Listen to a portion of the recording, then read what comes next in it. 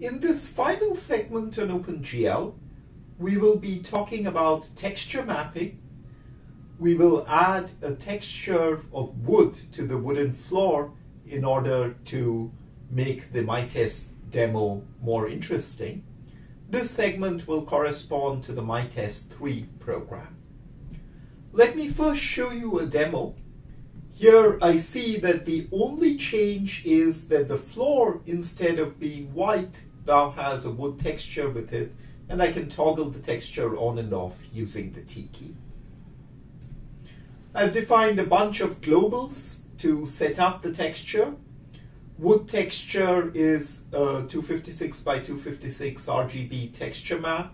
I have a texture buffer which is given by text names. IsText is a parameter for texturing, isLight similarly for lighting, and I have these texturing and lighting flags to turn on and off texturing and lighting. In the display routine, I initially set isLight to 0 to turn off lighting, except we'll turn it on later for the teapot. I set the isText flag to texturing, and I draw texture. So instead of just drawing an object or drawing with color for the cubes, I draw with texture the floor, and I provided the texture name 0, which is the texture buffer. Finally, I set isText to 0 to ensure that other items are not textured. The keyboard has some simple toggles, most notably T for turning on and off texturing. After this, I have to queue up the display routine and Gluckpost redisplay. S turns on and off shading, which we'll not be talking about here, but you can experiment with it in the program. Let me show you the demo again, and I can just turn T on and off. Notice that I can do everything else. I can zoom in, zoom out. Let's back up a level and talk about the idea of texture mapping. This really is one of the great inventions in computer graphics. For motivation, consider the geometry of this dinosaur shown here, and you want to be able to create an image of it with a realistic colors on it, which will be done by taking this texture on the right and wrapping it on the dinosaur. Now, if I had to do this in a geometric way, I would have to make very small polygons, each of which is colored with the correct texture map element. And I would have to have a huge amount of geometry to represent the dinosaur. This would slow down my 3D graphics rendering. However, with texture mapping, I can represent the 3D geometry at a relatively coarse scale, but I am now adding detail in an image-based way, having an image which encodes the fine-scale texture detail, and in this way I can still get by with coarse geometry. Texture mapping is a very important topic in practical computer graphics. In almost any application, almost all of the objects will end up being texture mapped. In the real world, essentially all objects have some kind of texture to them, whether it's wood grain, whether it's the face texture, whether it is bricks. And this adds a level of image-based visual detail to scenes, which can make scenes look much more complicated and interesting, even if the geometry of the scene is very simple. It can be added in a fragment shader, and you can see in the left and right images here the greater realism of the scene once you've added the appropriate texture maps. Let's talk about setting up the texture. So we call this initTexture function. This function just reads in a portable pixel map or PPM file. PPM files are not very common nowadays, so you can replace this with an image read for your favorite file format if you want. But let me just explain it. You take in a pointer to the file name and the program corresponding to the shader program. This is just old style C code for reading a file. FP is the file pointer. And the PPM format starts with a line which usually says P6. Then it has the width and height of the file. and then it has the maximum character value, which is 255 usually, and a new line. So we're just skipping this initial part of it, and then it just has the colors where each of the RGB colors is a single character in English reading order from left to right, and I'm just reading that into this wood texture. In order to do texture mapping, each vertex must have a texture coordinate. We saw this earlier, in fact, if you remember when we defined the floor, that we had the floor and we had texture coordinates from the floor ranging from 0, 0 to 1, 1. But each vertex in the general case must have a texture coordinate associated with it.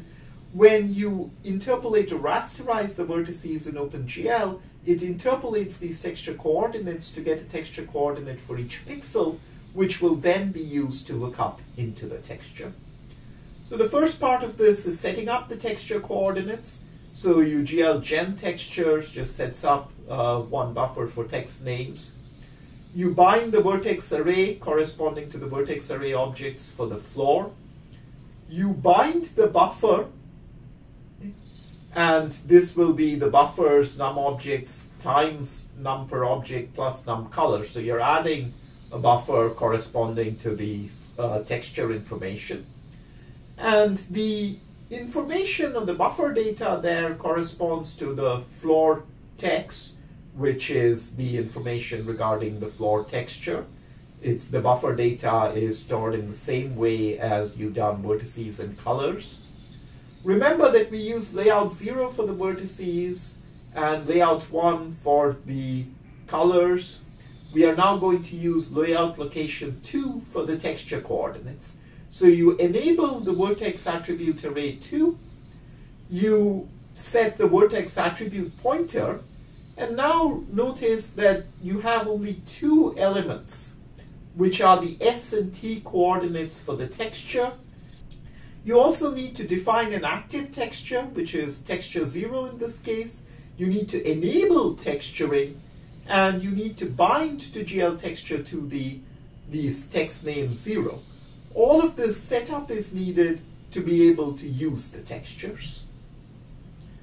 The next part of this is specifying the texture image. And this is a command GL text image 2D, which takes in a number of different arguments. The target is just GL texture 2D. In principle, you could have more interesting versions like texture 3D and 4D, but we're just sticking with standard textures 2D.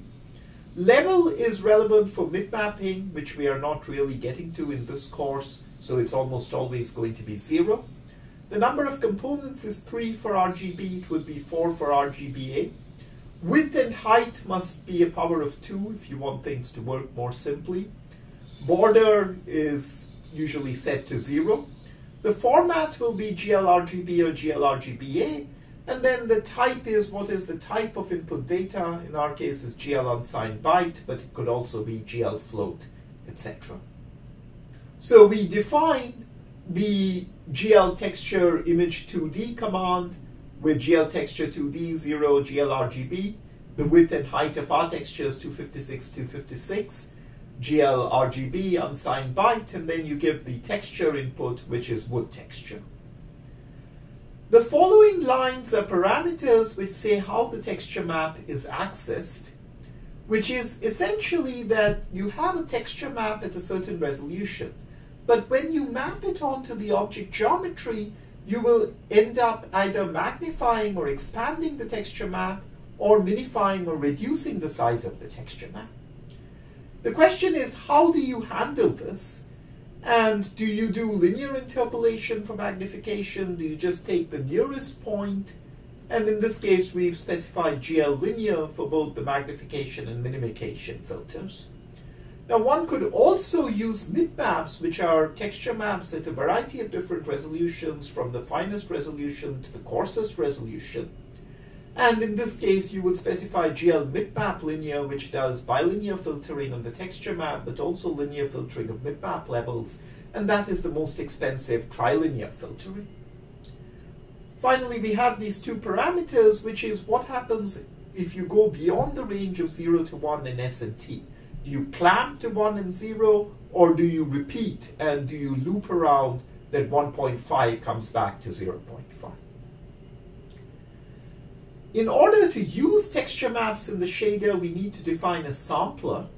That's what GLN text sampler is doing. It is getting the location from the program of this text variable, and you initially set it to 0, which could also be the value of GL texture 0. So it's saying which texture map, if we have several, should I look up?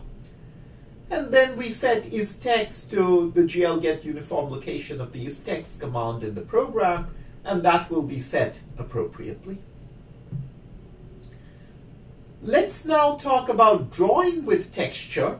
To add a function draw with texture, which will be used for the floor, which is similar to draw object, except now it takes as an input the texture. So we first bind the texture 2D to the texture. You bind the vertex array for the object, and now you just draw it. So the only thing that's different is that you're binding this texture corresponding to the texture variable. Here are the final steps for drawing. The vertex shader is just passing on the texture coordinates to the fragment shader. Notice that layout location 2 is where the texture coordinates come in. Those are a vec2, they're just S and T coordinates. The output from this will be the texture coordinates going into the shader, fragment shader, just like positions and normals. There is this isText. And now let's look at the main routine. You're doing projection times model view as before. You set my normal and my vertex for the fragment shader. You set text coord initially to 0, 0, which is a default value to prevent errors.